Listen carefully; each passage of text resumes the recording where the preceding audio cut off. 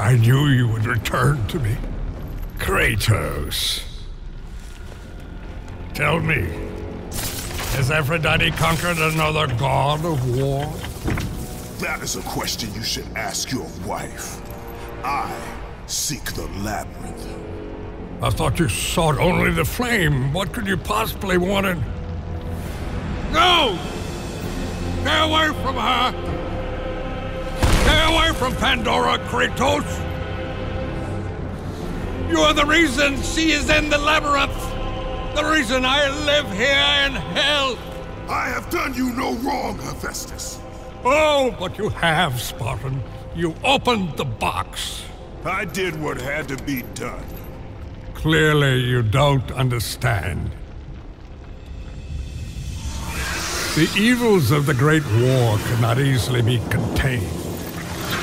I forged the box in a power greater than the gods themselves. The flame of Olympus.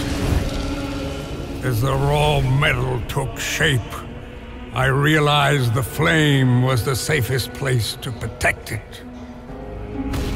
The lock was set.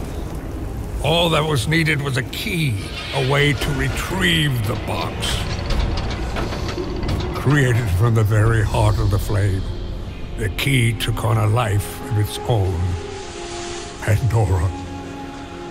A child, neither living nor dead.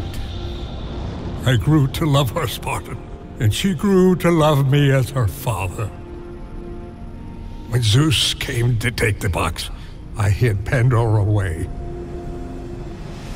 I told him that storing the box on the back of Kronos would be the safest place. After all, who could best the Titan? I lied. I did it to save my child. Surely you can understand that.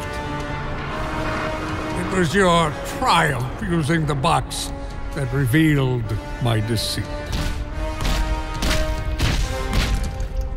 Zeus tortured me until I confessed the truth of my beloved Pandora. He took her away, leaving me alone in my torment.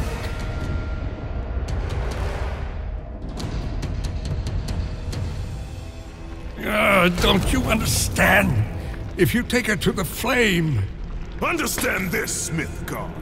I will stop at nothing to destroy Zeus. But if you... You're right, Spartan. If it means the death of Zeus, I'd be happy to help you. Perhaps. Yes, of course.